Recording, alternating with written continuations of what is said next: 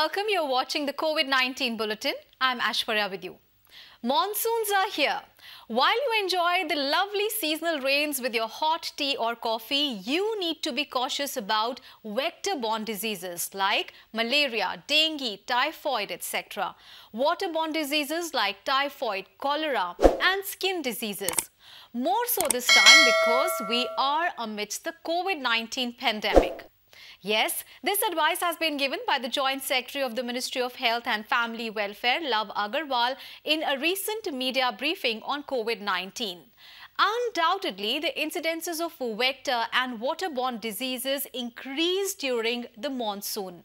Health authorities fear that if a COVID-infected or recently COVID-19 recovered patient gets such seasonal infection, then disease management could be a big issue.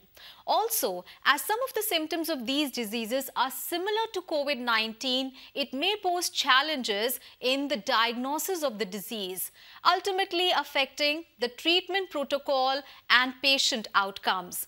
The Joint Secretary suggested that to avoid such situations, we should continue following COVID-19 appropriate behavior, use insect repellents, insecticides and other means to avoid vector-borne diseases spread by mosquitoes, avoid swimming in contaminated water, get vaccinated against COVID-19 as soon as possible.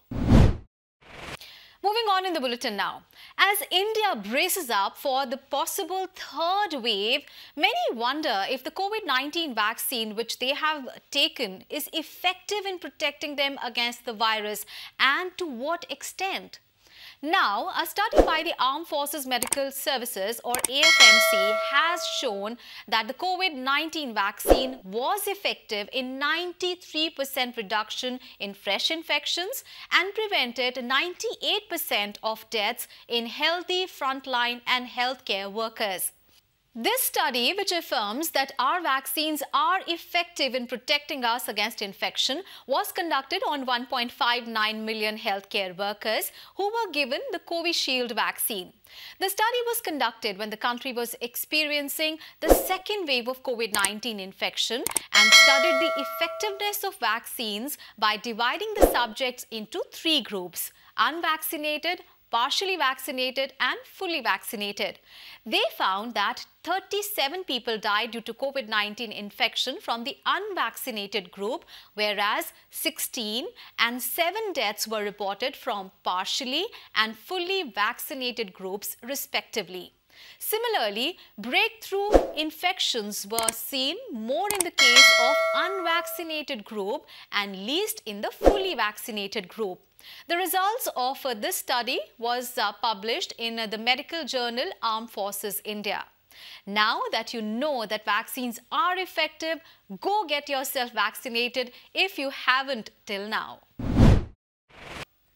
The central government has now advised all the states to conduct state-specific serosurveys in their respective states in consultation with the Indian Council of Medical Research or ICMR.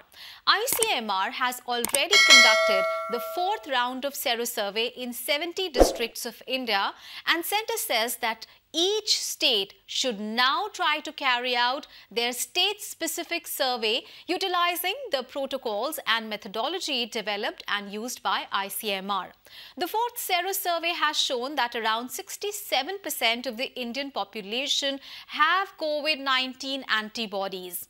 As per the survey, Madhya Pradesh is the state having the highest percentage of seroprevalence of around 79% and Kerala has the least percentage of seroprevalent population of around 44.4%. The serosurveys can help governments decide on the risk of COVID-19 wave in a certain state or region and can accordingly decide whether to open up restrictions in a particular region or stay cautious. Such surveys will also help the government to be better prepared with the health infrastructure in their respective states in case the subsequent COVID-19 waves are seen. And that's all for now. We'll be back with another edition of COVID-19 Bulletin soon. Till then, take care and stay safe. Thanks for watching.